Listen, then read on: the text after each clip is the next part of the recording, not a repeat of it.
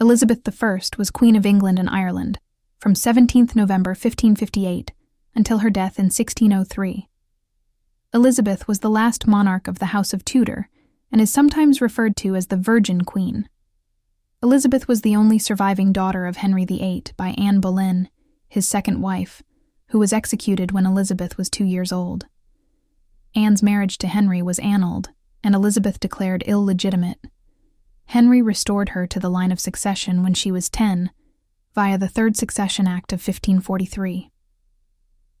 After Henry's death in 1547, Elizabeth's younger half-brother Edward ruled until his own death in 1553, bequeathing the crown to a Protestant cousin, Lady Jane Grey, and ignoring the claims of his 2 half-sisters, the Catholic Mary and the younger Elizabeth, in spite of statutes to the contrary.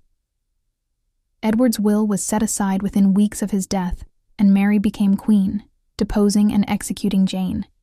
During Mary's reign, Elizabeth was imprisoned for nearly a year on suspicion of supporting Protestant rebels. Upon her half-sister's death in 1558, Elizabeth succeeded to the throne and set out to rule by good counsel. After the short, disastrous reigns of her siblings, her 44 years on the throne provided welcome stability for the kingdom and helped to forge a sense of national identity. It was expected that Elizabeth would marry and produce an heir. However, despite numerous courtships, she never did. She was eventually succeeded by her first cousin twice removed, James VI of Scotland, the son of Mary, Queen of Scots. The Queen's health remained fair until the autumn of 1602, when a series of deaths among her friends plunged her into a severe depression.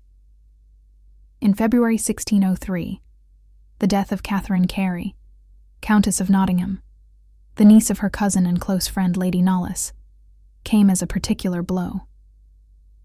Her mental health struggles saw her retreat from public life, and she was also battling painful physical ailments, including rotting teeth that had led to abscesses in her mouth and pus-filled glands. The Queen suffered hair loss and refused to be attended to or bathed. It is said she resisted lying down out of fear she would never rise again, taking to standing in her bedchamber for 15 hours before collapsing on the floor.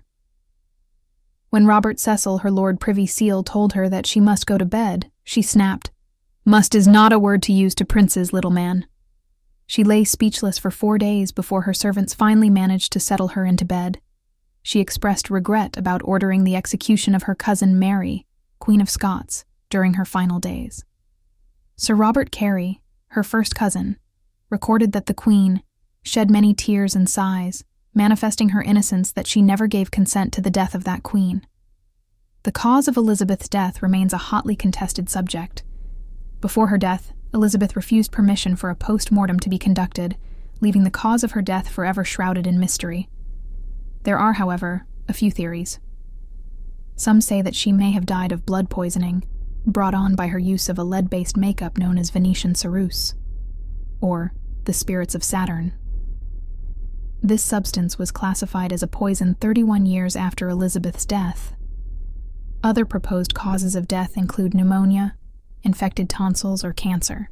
Elizabeth Southwell, a lady-in-waiting, reported that the Queen was haunted by visions of her frail body, and that a playing card with a nail through its head was found on the Queen's chair toward the end of her life. She also reported that the Queen's corpse was so full of noxious vapors that it exploded in her lead coffin. Southwell proved to be an unreliable source after she converted to Catholicism following the Queen's death. Elizabeth's embalmed body was guarded in Whitehall Palace for 3 weeks before being laid to rest in a lavish funeral ceremony on 28 April 1603. Close to the time of her death, Elizabeth's coronation ring had grown into her flesh. This was due to the fact that she never had it removed during the 45 years of her reign. Her doctors insisted that the ring had to be removed, and within a week Elizabeth died. However, a modern-day autopsy carried out by Home Office pathologist Dr. Brett Lockyer has concluded it was pneumonia that ultimately took the Queen's life. A swelling to her left hand indicated her heart was not functioning properly, with the 2 experts also questioning whether sepsis had developed because of this. Elizabeth was thin and emaciated at the time of her death, and the recent autopsy, based on the symptoms she was displaying, showed the Queen had a fluid buildup in her lungs, and her heart was not pumping effectively. Thousands turned out to watch the funeral ceremony procession through London. Many elegies written at this time mention the names of those in the procession, which was said to include the most lowly members of the royal household, including the maker of spice bags, wine porters, and scullery maids. At the funeral, an effigy of Elizabeth was placed on top of her lead coffin. Dressed in royal robes, the effigy was so lifelike that it made mourners gasp. Elizabeth is buried in Westminster Abbey. Her body was first placed in the vault of her grandfather, King Henry VII. However, in 1606, Elizabeth's coffin was transferred to the Henry VII Chapel in Westminster Abbey and placed beneath a monument to her erected by King James I. A monument to Mary, Queen of Scots, stands close by.